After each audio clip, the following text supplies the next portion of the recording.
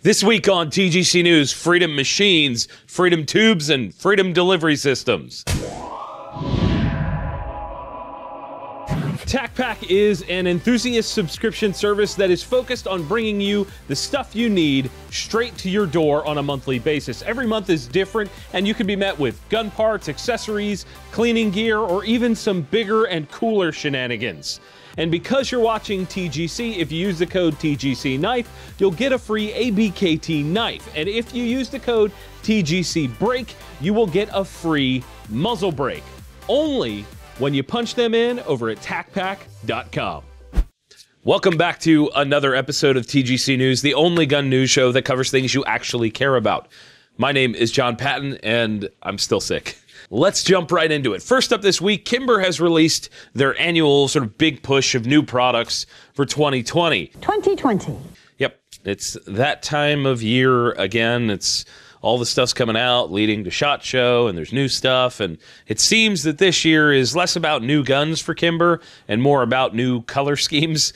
Let's roll through them real quick, shall we? First up, a new flavor of the Raptor in the Evo Micro 9 and Stainless 2 line called the Collector Edition. The color scheme is sort of a black and tan thing, and it keeps a lot of the normal Raptor stylings, just different colors. There's also 6 new models, which appear to be the same two-tone with laser grips that Kimber has been doing for years, but some reason it's on their new product list. I don't really understand what I'm missing there. There's the new Micro 9 Triari, weird name, which I actually think looks fantastic. That sort of geometric pattern on the slide and grip in the all-black color scheme. There's the Micro 9 Amethyst for people that make bad decisions. They've also expanded their double single-action wheel gun line with a 2-inch, 4-inch target, 4-inch combat, and Texas edition, because that's a thing people are doing now. I've been hearing more and more good stuff about the K6S over time, so it's cool to see them growing that lineup. There are also a couple more Yawnfest Evo variants, and the one that made me bother with going down this road at all, the Kimber Rapide. To my knowledge, this is the first time Kimber has made a gun like this, with the holes in the slide and the sort of more racy feel to it. At the end of the day, it's still a $1,500 1911, so you have to consider whether you want that or not. In reality, it's all cosmetic changes for Kimber this year. I don't even think that Rapide is different internally in any way. I guess when I really think about it, Kimber's not a company that I include in my thoughts when I think about innovation, and that's a shame for them. What do you guys think? How about this? How many of you guys actually own a 1911? Sound off in the comments, and let's talk about it. Next up this week is a machine designed to create freedom. Some of you may remember a company called Defense Distributed and their home CNC machine called the Ghost Gunner. The most basic idea is that it's a desktop CNC that allows you to complete 80% style receivers. Well, now they've released a new version called the Ghost Gunner 3. I'll run through some of the updates for you guys. There's a whole list of them because I think it's really sort of coming into its own. The cutting is 5 times faster. It has twice the build space, meaning you can work on larger items. It has automatic X-table leveling.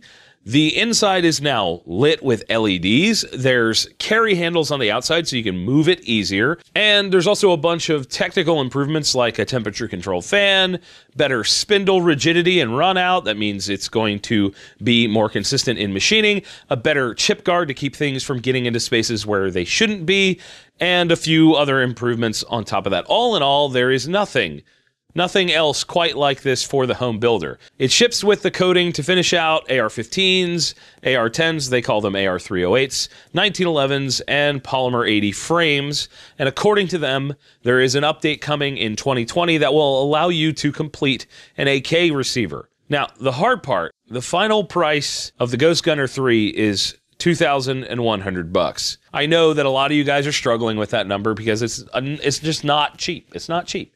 However, like I said earlier, there really isn't anything like this, and to have the sort of freedom available to you through a machine like this could be priceless to some, myself included. That's freaking awesome. You know, one of the most common things I've been asked over the years when it comes to silencers is which one is the best for doing sort of a little bit of everything? Which one can I buy and put on all my guns? The idea of a do-all can is a wonderful thing to think of, but in reality, a large number of the attempts of that concept have fallen short. Either not suppressing smaller calibers right, not suppressing well at all in general, maybe the bore's too big for the small calibers, or it just sucks in general, or the price is absurd, or somewhere in between. There are a couple decent ones out there, but in large part, they've all generally been just a flop. Well, SilencerCo is taking another stab at it. They've done it before. This is a new stab at it with their new Omega 36M. And I'll tell you what, the specs make it look pretty damn enticing. It's rated up to 338 Lapua, but will also handle a simple 9mm. It works as a rifle and a pistol can. It's modular, which means you can add a section to the end to get more space inside the can, more total volume to tackle more gases. You'll have 3 different mounting options like 3-lug, direct thread, and of course their ASR mount. It's also full auto rated, and unlike some of the do-all cans of yore, bye-bye, boys! Have fun storming the castle! They are claiming some really solid decibel ratings across the board. This thing checks a lot of boxes. However, with an MSRP of $1,187, it better check almost all of them. I'm excited, but skeptical about this one. We shall see if we can get some time with one to see if those claims hold up in the not-so-distant future. You know, guys, I've been thinking about getting a hybrid lately. Nah, not the kind of hybrid you're thinking. The handmade in the USA kind of hybrid with leather and kydex. The kind that is available for just about every popular handgun on the planet. The kind that's comfortable when you put it on and comfortable all day, even if you're a big guy. I might need a belt to go with it too. Crossbreed holsters will definitely check those boxes. And if you use the code TGC15 over at crossbreedholsters.com, you'll get a whopping 15% off your entire order. Let's keep things rolling this week with some rapid fire. First up, SB Tactical has released yet another new brace, this time for the Remington TAC-13. I had no idea people actually bought the TAC-13, but sure, cool.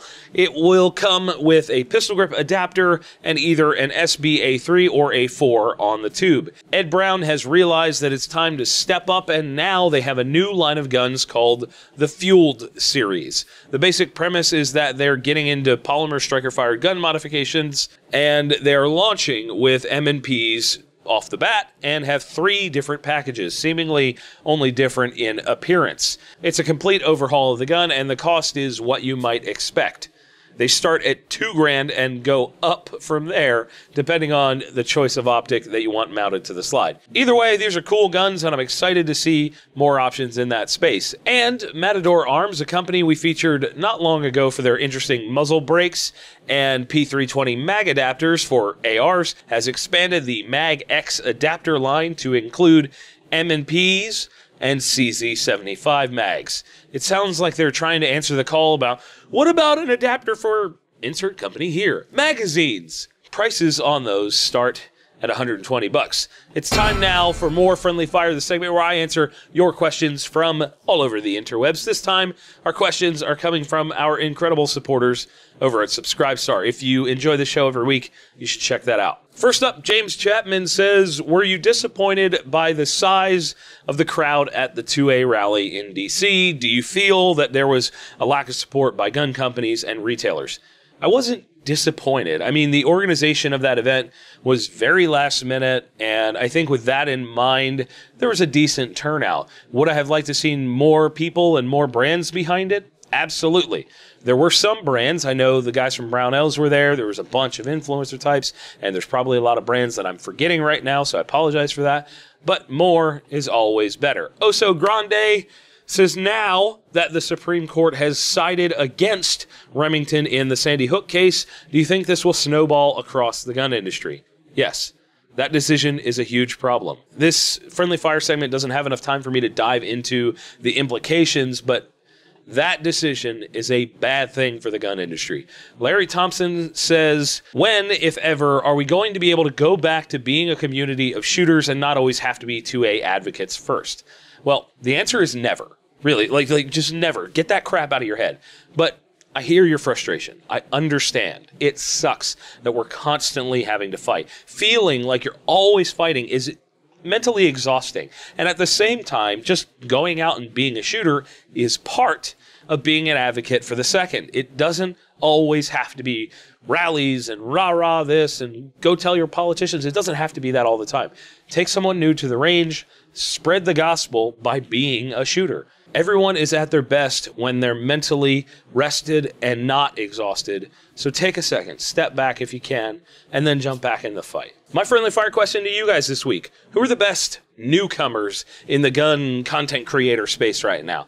I need some fresh content in my feed. I'm like, this is totally selfish, and I want to know who you guys are watching and following right now. Everybody, of course, knows IV88, Hickok, Mac, etc. You know, Guns and Gear. Everybody knows all those guys. Who's the new guys that you're watching? Tag them in the comments below. And if you want to ask your friendly fire question, send that to me on theguncollective.com. And that is it for this week's show, guys. If you disliked it, hit that button. If you liked it, hit like, get subscribed, and consider supporting us via the links in the video description below. I would really, genuinely appreciate your support. And as always, thank you all for watching. We'll see you soon.